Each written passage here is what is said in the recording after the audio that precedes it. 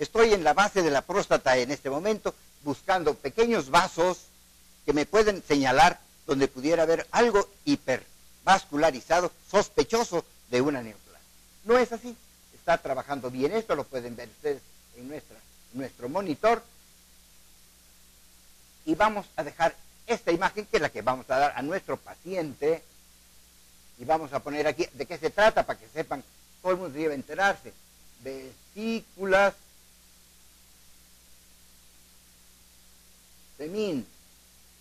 vesículas seminales.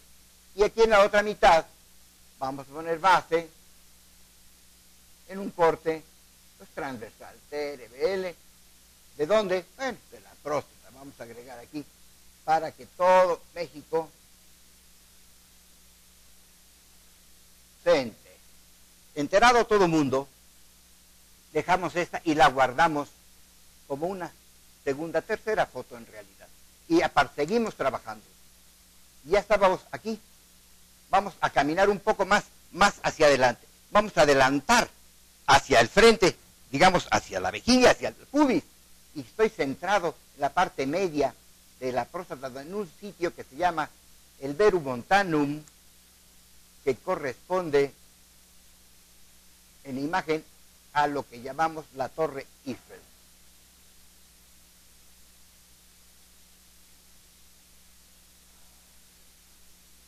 Y dejamos esto así.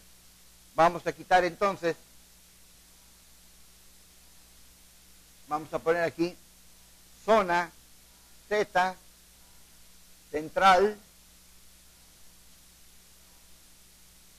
y aquí verum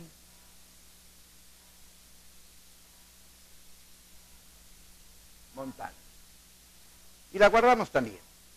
Vamos más adelante. Estamos haciendo cortes como si fuera un pan bimba, así les he dicho siempre a ustedes. Me regreso acá y voy más adelante para buscar el vértex. Aquí no es tanto el vértex, pero más adelante buscamos el vértex y ahí se acaba la próstata, la parte más anterior. En ninguna parte hemos visto nada raro que nos parezca sospechoso. Aquí es zona central, otra vez zona central. Recuerden que tenemos zona central, zona transicional, zona periférica, zona de las glándulas periuretrales, la fibra muscular.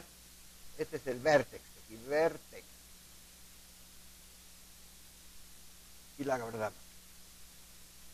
Hemos pasado la próstata en esta imagen. La hemos pasado desde, vamos a ponerla aquí, desde la parte más anterior, la parte central, la parte media, donde el verumontano, o sea, la torre Eiffel, y luego vamos a continuar. Vean ustedes, ahí la voy a dejar, ¿saben para qué? ¿Qué ven ahí?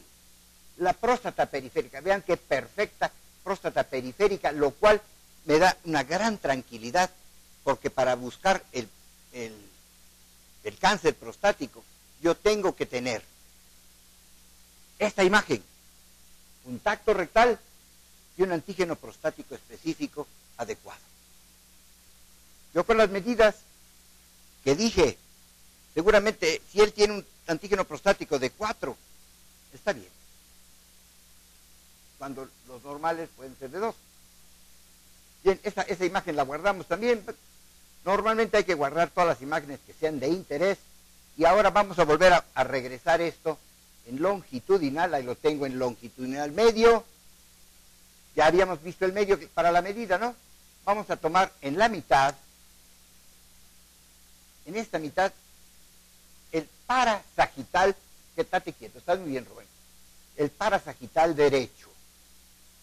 Me inclino y vean, esto es prácticamente pura próstata periférica del lado derecho. Totalmente normal. Ahora me voy al lado contrario, periférica del lado contrario. Y aquí, y le voy a poner acá texto.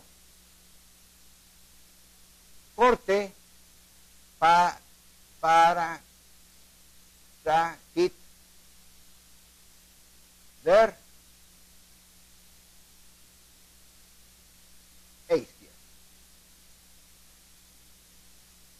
¿Ven por qué conviene siempre dos para tener comparación?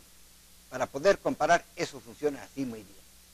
Aunque me oigan ustedes aquí que yo, es cosa de ustedes, maestros, camarógrafos, ingenieros, ustedes sáquenme a mí,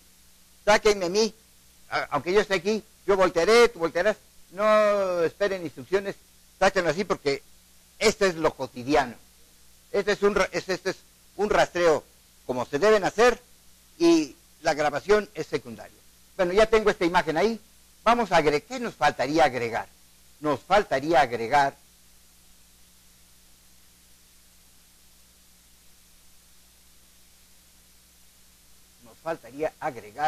voy para el lado izquierdo, ¿no?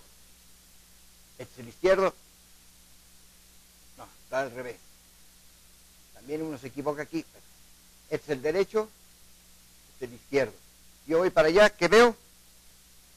El izquierdo. ¿Y qué apareció? El derecho. Invertimos. ¿Qué apareció? El izquierdo. ¿Qué apareció? El derecho. Vean que he estado haciendo toda esta serie de movimientos y no tengo respuesta ni de dolor, ni de protesta, ni de payasada de nuestro paciente, don Rubén, que es excelente paciente, por cierto. Vamos a poner ahora color. Vamos a centrar nuestra imagen aquí. Hazte para allá un poquitito, así, Rubén. Ahí la tengo. Vamos a tratar de ver ahora la próstata más grandota, así grandotota. Vamos, tenemos ya muy baja el cuadro la frecuencia, y vamos a buscar. No hay ningún vaso aquí que parezca o sea sospechoso de ser neoplásico. Están todos chiquititos, bonitos.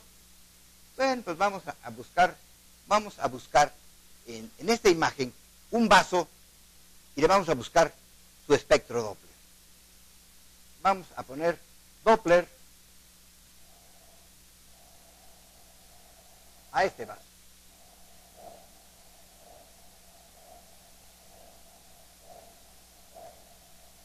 Este es un espectro de alta resistencia. Es un espectro de alta resistencia. Esto está indicando que este vaso no es un vaso de neoformación. No es un vaso de neoformación. Es un vaso normal prostático. Lo puedo calcular. Y yo quiero. Vamos a buscar ginecológico, vascular. En general le ponemos general. Le bajamos a manual. Y hacemos nuestro trazo. Vean acá. Estamos haciendo nuestro trazo y congelamos. Me está dando un índice de resistencia de 0,69. Un índice de resistencia de 0,69, lo cual es un vaso normal. No es un vaso que sugiera vaso de neoformación. Y en una próstata como este lo vamos a guardar también. En una próstata, cualquiera que revisemos, tendremos que interrogar, ya tenemos vamos a interrogar otro vaso, vamos a poner por acá.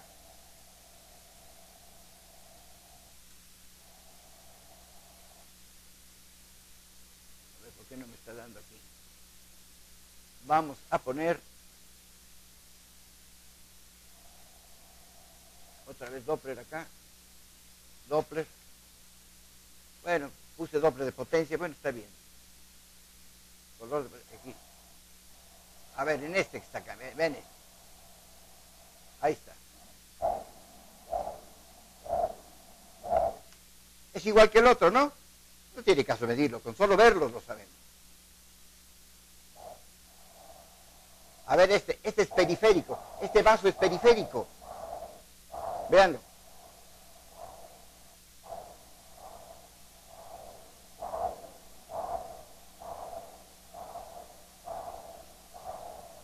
También es un vaso normal.